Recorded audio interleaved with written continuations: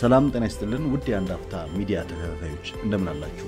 ይህ የህዳር 24 ቀን 2012 ዓ.ም ዜናችን ነው። እንደተለመደው በዛሬው ዜና ወጃችን ለእናንተ ይሆናሉ ያልናቸውን ሀገራዊ ዜናዎች መራርጠን አዘጋጅተናል። በዛሬው የዜና ወጃችንም የአማራ ብሔራዊ ንቅናቄ አብን በስፋት መግለጫ የሰጠበትን ጉዳይ እንመለከታለን። አብን በዚሁ መግለጫው ከሰኔ 15 ጥቃት ጋር በተያያዘ ተጠርጥረው የታሰሩ አባላቱ እንዲፈቱ ጥሪ አስተላልፏል። የኢትዮጵያ ዜጎች ለማህበራዊ ፍትህ ፓርቲ ኢዜማ ለመጪው ምርጫ የሚዘጋጀውን ገንዘብ ለማሰባሰብ የሚያስችለውን የመጀመሪያውን የራት ግብዣ ፕሮግራም አዘጋጅቷል። በዚሁ ዙሪያ አንዳፍታ ያነጋገራቸው የፓርቲው አመራር አባላሉ ሰፋ ያለ ማብራሪያቸውን ሰጥተውናል። ያለውን መረጃ እናደርሳችኋለን። አረና ትግራይ ከአዲሱ የብልጽግና ፓርቲ ጋር ሊቀላቀል ነው የተባለ በስፋት እየተሰራጨ ስላለው መረጃም የፓርቲው የህዝብ ግንኙነት ኃላፊ የሰጡን ማብራሪያ ያካተናል። ከማንቸስተር አርሴናልና ኒውካስል የተወጣጡ የእግር ኳስ ቡድን አባላትም በአዲስ አበባ ስቴዲየም ጨዋታ ላይ ያደርጉ መሆኑን በዚሁ ዜናችን አካተናል። ከዚህ በተጨማሪም በጥረት ኮርፖሬት የሀብት ምዝበራ ጉዳያቸው በፍርድ ቤት ስለተያዘው እና አቶ በረከት ስምዖንና ታደሰ ካሳ የፍርድ ቤት ውሎ የምንላችሁ ይኖረናል። ኢትዮጵያ በሚቀጥሉት 20 ዓመታት ሊገጥሟት የሚችሉ 4 ክስተቶችም ይፋ ተደርገዋል። በዚሁ ዙሪያም ያሉን መረጃዎች አሉ። መልካም ቆይታ። አሁን በቀጥታ ወደ ዜናዎቹ እናመራለን። የአማራ ብሔራዊ ንቅናቄ አብን በወቅታዊ ጉዳይ ዙሪያ ዛሬ በአዲስ አበባ ግንፍሌ አካባቢ በሚገኘው ጽሕፈት ቤቱ መግለጫ ሰጥቷል። አብን በመግለጫው ከሰኔ 15 ጥቃት ጋር በተያያዘ ተጠርጥረው ጉዳያቸው በፍርድ ቤት እየታየ ያሉት አባላቱ በአስቸኳይ እንዲፈቱ ጠይቋል። አብን እስሩ ፖለቲካዊ ነው ብሎ የሚያምን መሆኑን በመግለጽ ጉዳዩን ፖለቲካዊ መፍትሄ ያስፈልገዋል ሲል ተናግረዋል። የአማራ ህዝብ መሪዎች ላይ የተፈጸመውን የሰኔ 15 ቀን 2011 ዓ.ም ግድያ ተከትሎ የለውጥ ኃይል ነኝ የሚለው መንግስት በአማራነትና በአማራ ህዝብ ተቆርቋሪዎች ላይ ከፍተኛ እስርና አፈና ፈጽሟል። በተለይ በኦሮሚያ ክልል በአዲስ አበባና በቤንሻንጉል ጉሙዝ ክልል በንቅናቄዎቻችን ከፍተኛና መካከለኛ አመራሮቻችን ላይ በአባላቶቻችን እንዲሁም በነቁ አማሮች በአማራ ሳተላይት ራዲዮ ቴሌቪዥን ወይንም አስራት ጋዜጠኞችና በመሳሰሉት ላይ በገፍና በግፍ እስር ተፈጽሟል። የታሰሩት አማሮች ከግድያም ጋር የሚያገናኛቸው ነገር አለመኖሩ ብቻ ሳይሆን በእስር ላይ በቆዩበት ጊዜ ሁሉ ከግድያው ጋር በተያያዘ አንድም ጥያቄ ተጠይቀው አያውቁም። በእርግጥ ያሰሯቸው በወንጀል ጠርጥሯቸው ሳይሆን የአማራ ብሔርተኝነት መሪዎች ናቸው ብሎ ስለሆነ ከሰኔ 15 ድርጊት ጋር የተያያዘ አንድም ጥያቄ ያለመጠየቃቸው የሚጠበቅ ነበርም በማለት አስታውቋል። አብን በዚሁ መግለጫው መንግስት በፖለቲካ አመለካከት አባላቱንና መሪዎቹን አስሯል፣ የጸረ ሽብር አዋጁን ለማሻሻል ሂደት ላይ ያለ በዚሁ አግባብ አባላቱ መከሰሳቸውንም ተገቢ አይደለም ሲል ተናግሯል። አስፈላጊው ማጣራት ተደርጎ አባላቱ እንዲፈቱ ንቅናቄው ጠይቋል። እስኪፈቱ ድረስ ሰላማዊ ትግሉን አጠናክሮ እንደሚቀጥልም አስታውቋል። ህዝቡና አባላቱ ላሳዩት ትዕግስትም ምስጋና አቅርበዋል። የአብን የህዝብ ግንኙነት ኃላፊ አቶ ክርስቲያን ታደለና የጽሕፈት ቤቱ ኃላፊ አቶ በለጠ ካሳን ጨምሮ ሌሎችም የንቅናቄው መሪዎችና አባላት ከሰኔ 15 የአማራ ክልል መሪዎችና የአገሪቱ ከፍተኛ የጦር መኮንኖች ግድያ ጋር በተያያዘ ተጠርጥረው ጉዳያቸው በፍርድ እየታየ የሚገኙ መሆኑም የሚታወስ ነው። አብን ከዚህ በተጨማሪም በአማራ ህዝብ ላይ ግፍ ፈጽሟል ያለውን ህወሓትንም ለፍርድ መቅረብ ያለበት ወንጀለኛ ድርጅት ነው ሲል ክሱን አሰምቷል። ከማንቸስተር አርሴናልና ከኒውካስል እግር ኳስ ክለቦች የተውጣጡ 35 ተጫዋቾች በአዲስ አበባ ስቴዲየም ሊጫወቱ ነው። እነዚህን የእግር ኳስ ኮከቦች ወደ ኢትዮጵያ ለማምጣት የተወሰነው ለቀድሞው የኢትዮጵያ ጦር ሰራዊት አባላት ኑሮ መደጎሚያ ገቢ ለማሰባሰብ ነው ተብሏል። ፈረንሳዩ የቀድሞ የኒውካስል ዩናይትድ ተጫዋች ፋብሪክ ፓንክሬት ከ3 ክለቦች የተውጣጡ ተጫዋቾችን ቡድን እየመራ ወደ ኢትዮጵያ ይመጣል ተብሏል። ፋብሪክ ፓንክሬት ከቡድኑ አስቀድሞ በሚቀጥለው ሳምንት ወደ ኢትዮጵያ የሚመጣ ሲሆን የቡድኑ ወደ ኢትዮጵያ መምጣት ዓላማ ደግሞ ለቀድሞ የኢትዮጵያ ሰራዊት ድጋፍና የልማት ማህበር ድጋፍ ለማድረግ ነው ተብሏል። የቀድሞ የኢትዮጵያ ሰራዊት የድጋፍና የልማት ማህበር ፕሬዝዳንት 50 አለቃ ብርሃኑ አማረ ለኢትዮኤፍኤም እንደተናገሩት ፋብሪክ ፓንክሬት ወደ ኢትዮጵያ እንደሚመጣና ለማህበሩ ገቢ ለማሰባሰብ ጨዋታ ለማድረግ ነው ብለዋል። ተጫዋቹ የፊታችን ሰኞ ወደ አዲስ አበባ በመምጣት ለሚዲያ ባለሙያዎች ስለሚደረገው ጨዋታ እንዲሁም ከውጭ በሚመጡ ተጫዋቾች ዙሪያ ጋዜጣዊ መግለጫ ይሰጣል ተብሎ እየተጠበቀ ነው። ከፋብሪክ ፓንክሬት በተጨማሪም አሁን ላይ በእንግሊዝ ፕሪሚየር ሊግ እየተሳተፉ ከሚገኙ 3 ክለቦች የተውጣጡ ተጫዋቾችም እንደሚመጡ ነው የተገለጸው። ለጊዜው የተጫዋቾቹ ስም ዝርዝር ይፋ ማድረግ ያልፈለጉት ፕሬዝዳንቱ ከማንቸስተር ዩናይትድ ከአርሴናልና ከኒውካስል ዩናይትድ የተውጣጡ ተጫዋቾች ናቸው ብለውናል። በአጠቃላይ ከ3ቱም ክለቦች የተውጣጡ 35 ያህል ተጫዋቾች ወደ አዲስ አበባ በመምጣት በአዲስ አበባ ስቴዲየም ጨዋታ እንደሚያደርጉ ፕሬዝዳንቱ ለኢትዮኤፍኤም ተናግረዋል።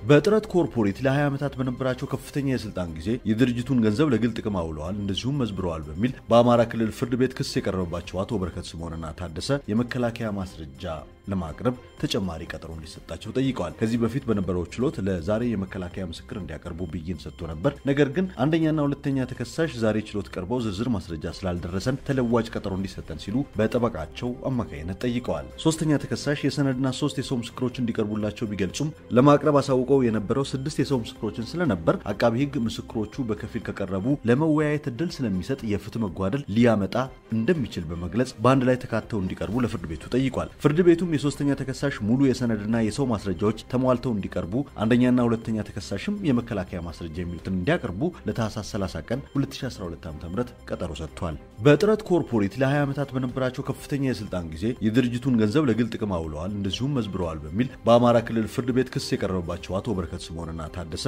የመከላከያ ማስረጃ ለማቅረብ ተጨማሪ ቀጠሮ እንዲሰጣቸው ጠይቀዋል። ከዚህ በፊት በነበረው ችሎት ለዛሬ የመከላከያ ምስክር እንዲያቀርቡ ብይን ሰጥቶ ነበር። ነገር ግን አንደኛና ሁለተኛ ተከሳሽ ዛሬ ችሎት ቀርበው ዝርዝር ማስረጃ ስላልደረሰን ተለዋጭ ቀጠሮ እንዲሰጠን ሲሉ በጠበቃቸው አማካይነት ጠይቀዋል። ሶስተኛ ተከሳሽ የሰነድና 3 የሰው ምስክሮች እንዲቀርቡላቸው ቢገልጹም ለማቅረብ አሳውቀው የነበረው 6 የሰው ምስክሮችን ስለነበር አቃቢ ሕግ ምስክሮቹ በከፊል ከቀረቡ ለመወያየት እድል ስለሚሰጥ የፍትህ መጓደል ሊያመጣ እንደሚችል በመግለጽ በአንድ ላይ ተካተው እንዲቀርቡ ለፍርድ ቤቱ ጠይቋል። ፍርድ ቤቱም የሶስተኛ ተከሳሽ ሙሉ የሰነድና የሰው ማስረጃዎች ተሟልተው እንዲቀርቡ አንደኛና ሁለተኛ ተከሳሽም የመከላከያ ማስረጃ የሚሉትን እንዲያቀርቡ ለታህሳስ 30 ቀን 2012 ዓ.ም ቀጠሮ ሰጥቷል።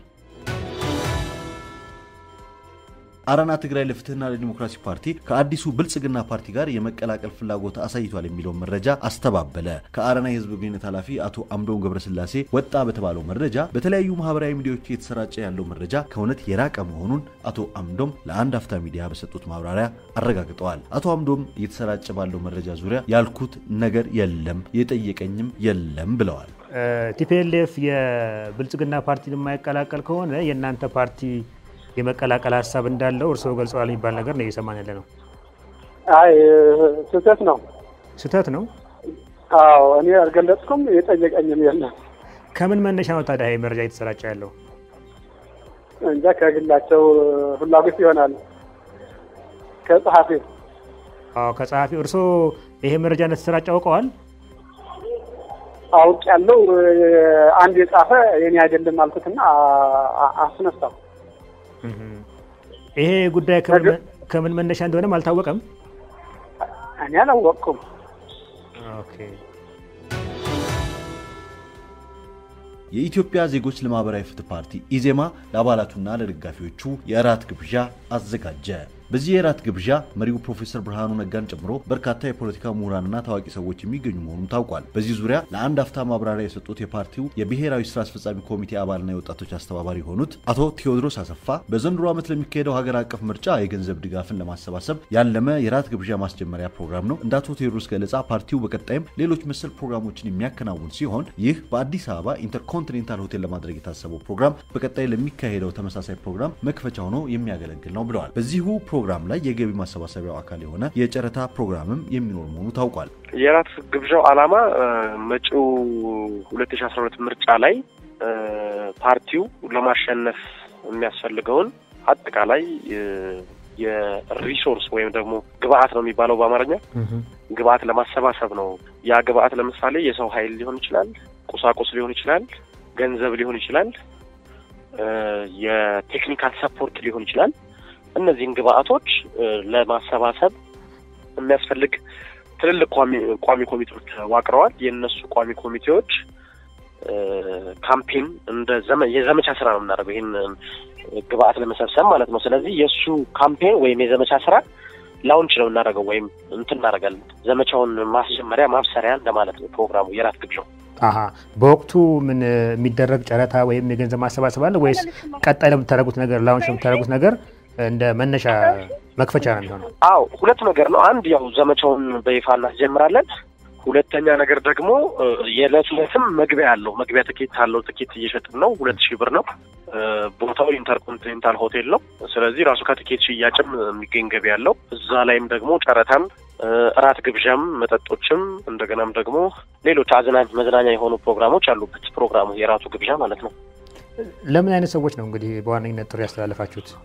ጥሪ ያስተላለፍነው ለኢትዮጵያውያን በሙሉ ነው። ተቃዋሚ ፓርቲዎች፣ ገዢው ፓርቲ፣ አክቲቪስቶች፣ ነዋሪዎች፣ ባለሀብቶች፣ ነጋዴዎች፣ ማንኛውም ኢትዮጵያዊ ዜጋ የኢዜማን ፖለቲካ ፍልስፍናና የኢዜማን አስፈላጊነት ለሚያምኑ ሁሉ እንትን ነው ገደብ የለውም ለሁሉም ሰው ይፋ ያደረግነው ትኬቱን ለከሌ ብለን ታርጌትድ አላደረግንም ምን ያህል እንግዶች ተጠብቃላችሁ በዚህ ፕሮግራም ላይ 1000 ሰው ይጠበቃል መቼ ነው የሚካሄደው ታህሳስ 5 ነው ኦኬ እንደ የተለያዩ ሰዎች ከመንግስት ኃላፊዎች ወይም ደግሞ እንደው ስማቸው ይጠቀስ የሚሉ ሰዎች አሉ ሁሉም ለምሳሌ የፓርቲያችን አመራሮች በጠቅላላ ከፕሮፌሰር ብርሃኑ ነጋ ጀምሮ የሸዋስጥ ዶክተር ጫኔን አንዱዓለም አራጌ ሁሉም የብሔራዊ ስራ አስፈጻሚ አባላት ይገኛሉ ሌሎች ደግሞ ታዋቂ እንግዶች የሚባሉ እነ ፕሮፌሰር መሰሉ ወልደማርያም ያው ገና ጥሪ ላይ ያለን ስለሆነ በእርግጠኝነት እነዚህ ሰዎች ይገኛሉ ሳይሆን ግን እነዚህ ሰዎች ተጋባዥ ናቸው ኢትዮጵያ በሚቀጥለው 20 ዓመታት ሊገጥሟት የሚችሉ 4 ክስተቶች ይፋ ተደረጉ። አራቱ ሴናሪዮች ወይም መጣፈንታዎች ይፋ የተደረጉት ህዳር 23 ቀን 2012 ዓ.ም በስካይላይት ሆቴል የመንፈልጋት ኢትዮጵያ በ2032 በሚል ርዕስ በተደረገ የውይይት መድረክ ላይ ነው። በመድረኩ ላይ የሰላም ሚኒስትር ወይዘሮ ሙፈሪያት ካሚልን ጨምሮ የክልል ርዕሳነ መስተዳድሮች፣ ሚኒስትር ዴታዎች፣ የፌደራልና የክልል ከፍተኛ የሥራ ኃላፊዎች፣ ሀገር አቀፍና ክልላዊ የፖለቲካ ፓርቲ አመራሮች፣ የሀገር ሽማግሌዎችና የተለያዩ የህብረተሰብ ተወካዮች ተሳትፈዋል። የዴስቲኒ ኢትዮጵያ በአገሪቱ ከሚገኙ የፖለቲካ ፓርቲዎች፣ አክቲቪስቶች፣ ክልሎች፣ ሲቪል ማህበራት፣ የግል ክፍለ ኢኮኖሚ፣ የሚዲያ ባለሙያዎችና ምሁራን የተውጣጡ 50 ሰዎች በጥንቃቄ በመምረጥ ላለፉት 6 ወራት ዝግ ስብሰባዎችን በማካሄድ ለሚቀጥሉት 20 ዓመታት አገራችን ሊገጥሟት የሚችሉ አራቱን ሴናሪዮች መቅረጹን የዴስቲኒ ኢትዮጵያ አስተባባሪ አቶ ንጉሴ አክሊሉ ተናግረዋል። አራቱ ሴናሪዮች አጼ በጉልበቱ፣ ሰባራ ወንበር፣ የፉክክር ቤትና ንጋት ናቸው። በመድረኩ ላይ ክብርት የሰላም ሚኒስትር ወይዘሮ ሙፈሪያት ካሚል ይህንን ሴናሪዮ ለማዘጋጀት የተነሱ ግለሰቦችን የተለያዩ የፖለቲካ አቋም ይዘው በሐሳብ አንድነት ተሰብስበው ለሴናሪዮ ሐሳቡ ያዋጡ 50 ሰዎችን አመስግነዋል። ሳይቸግረን የቸገረን ራስን በሌላ ቦታ አስቀምጦ ማየት ነው ያሉት ክብርት ሚኒስትሯ ይህንን ሴናሪዮ ያዘጋጁ አካላት አብሮ በመቀራረብ ውስጥ ያለ ኃይልን አሳይተውናል ብለዋል። ከአራቱ ሴናሪዮ ወይንም መጣፈንታዎች ውስጥ ለኢትዮጵያ ንጋት እንደሚመኙ የገለጹት ወይዘሮ ሙፈሪያት ለዚህም ነገን ዛሬ መስራት ያስፈልጋል ብለዋል። የሴናሪዮ አባላት ያሳለፏቸውን ውጣ ወረድና የቀጣይ ምኞታቸውን ከ1 እስከ 3 ደቂቃ የተሰጣቸው ሐሳባቸውን አካፍለዋል። ከማንቸስተር አርሴናልና ከኒውካስል እግር ኳስ ክለቦች የተውጣጡ 35 ተጫዋቾች በአዲስ አበባ ስቴዲየም ሊጫወቱ ነው። እነዚህን የእግር ኳስ ኮከቦች ወደ ኢትዮጵያ ለማምጣት የተወሰነው ለቀድሞ የኢትዮጵያ ጦር ሰራዊት አባላት ኑሮ መደጎሚያ ገቢ ለማሰባሰብ ነው ተብሏል። ፈረንሳዩ የቀድሞ የኒውካስል ዩናይትድ ተጫዋች ፋብሪክ ፓንክሬት ከ3 ክለቦች የተውጣጡ ተጫዋቾችን ቡድን እየመራ ወደ ኢትዮጵያ ይመጣል ተብሏል። ፋብሪክ ፓንክሬት ከቡድኑ አስቀድሞ በሚቀጥለው ሳምንት ወደ ኢትዮጵያ የሚመጣ ሲሆን የቡድኑ ወደ ኢትዮጵያ መምጣት ዓላማ ደግሞ ለቀድሞ የኢትዮጵያ ሰራዊት ድጋፍና የልማት ማህበር ድጋፍ ለማድረግ ነው ተብሏል። የቀድሞ የኢትዮጵያ ሰራዊት የድጋፍና የልማት ማህበር ፕሬዝዳንት 50 አለቃ ብርሃኑ አማረ ለኢትዮኤፍኤም እንደተናገሩት ፋብሪክ ፓንክሬት ወደ ኢትዮጵያ እንደሚመጣና ለማህበሩ ገቢ ለማሰባሰብ ጨዋታ ለማድረግ ነው ብለዋል። ተጫዋቹ የፊታችን ሰኞ ወደ አዲስ አበባ በመምጣት ለሚዲያ ባለሙያዎች ስለሚደረገው ጨዋታ እንዲሁም ከውጭ በሚመጡ ተጫዋቾች ዙሪያ ጋዜጣዊ መግለጫ ይሰጣል ተብሎ እየተጠበቀ ነው። ከፋብሪክ ፓንክሬት በተጨማሪም አሁን ላይ በእንግሊዝ ፕሪሚየር ሊግ እየተሳተፉ ከሚገኙ 3 ክለቦች የተውጣጡ ተጫዋቾችም እንደሚመጡ ነው የተገለጸው። ለጊዜው የተጫዋቾቹ ስም ዝርዝር ይፋ ማድረግ ያልፈለጉት ፕሬዝዳንቱ ከማንቸስተር ዩናይትድ፣ ከአርሴናልና ከኒውካስል ዩናይትድ የተውጣጡ ተጫዋቾች ናቸው ብለውናል። በአጠቃላይ ከ3ቱም ክለቦች የተውጣጡ 35 ያህል ተጫዋቾች ወደ አዲስ አበባ በመምጣት በአዲስ አበባ ስቴዲየም ጨዋታ እንደሚያደርጉ ፕሬዝዳንቱ ለኢትዮኤፍኤም ተናግረዋል።